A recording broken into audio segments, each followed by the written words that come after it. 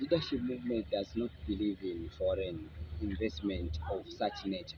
It always leads us to ruin. I think we have tried that route to wait for people to come and invest in the energy sector. It it usually doesn't work. The money will just be squandered with some maybe 10 megawatts of increase in production.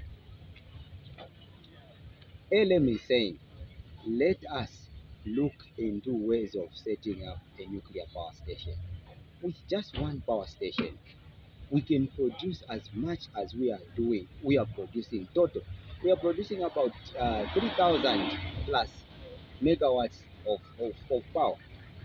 With just one power station, we can produce that, and from just 1 ton of uranium, which we have in northwestern province.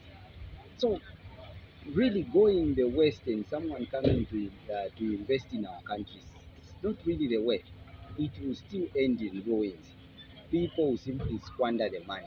Let's look at proper ways of harnessing nuclear energy. That is the only potential which can really come and end load shedding.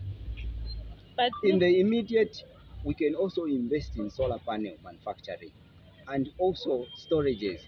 Now that we have even lithium, there is evidence of it being present in Kalom. I think that is the way to go. Well, people can invest, there's no problem, but we are not of the view to continue indebting ourselves. Those people, when they come, they have their own personal interest. We can have more power generation today, but will it be affordable to a common Zambian? That is the problem. So for us, we say we are going nuclear.